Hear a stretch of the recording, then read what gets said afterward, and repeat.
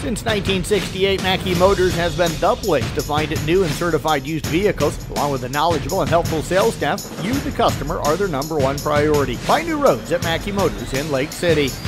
Ryan North with the Carroll boys track team joining us here today. We're at the Carroll Co-Ed. He just wrapped up the 3,200 meters, a nice second place finish. Ryan, you were just telling me coming back from an illness, so maybe not 100% yet. So how'd you feel like you went out and ran today? First lap, felt like I went out pretty fast, but I kind of got in my groove a little bit. Ended up doing a pretty nice time, so I felt like I could have gone a little faster the first couple laps, but other than that, it was pretty good, pretty smooth. What was the goal coming in time-wise for you today? I mean, your guys' first meet of the season, you had your other 4 canceled so far. Yeah, it's been pretty unfortunate, all our meets getting canceled, but today I was thinking about like 11:20, 11:25, but obviously I did better than I expected, so I'm kind of happy about that. You talked about the start of the race being quick. Where did you settle yourself in at early on? I knew you were running about 3rd or 4th there for a little while.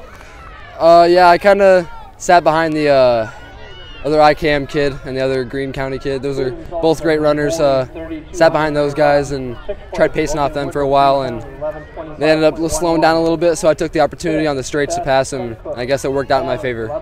How'd you feel after that first mile? Well, when I saw the good old lap sign after those first 4, I was pretty tired, but after that, I felt like I was pretty strong, like last two or 3 laps. So that 5th lap is pretty terrible for me, but kind of got back into it.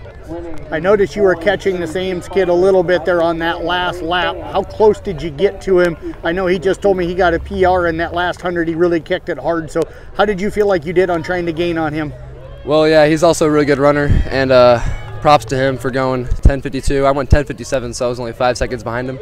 But he was a good probably 150 meters in front of me the first couple laps, so I probably could have went out a little harder, but he's still a really good runner. He kept his pace, so I'm proud of him. He did good. What are you going to take away from today? I know still not 100%, but that you can use throughout the rest of this season, you think?